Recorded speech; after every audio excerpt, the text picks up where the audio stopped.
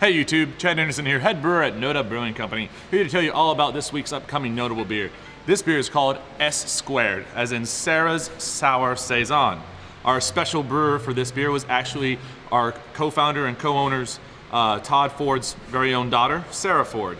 They brewed it as a father and daughter team. It is a sour beer that is based on a Saison. So the Saison itself is brewed with pilsner malt and a lot of wheat malt, and also brewed with hibiscus to give it a nice pinkish tint to it.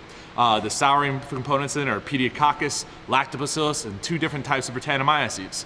Don't those words sound delicious? It's a nice dry Saison which accentuates the tartness and adds a nice complexity to the funky character that's brought in from the Brett. So come on down and give it a try. Consider yourself notified.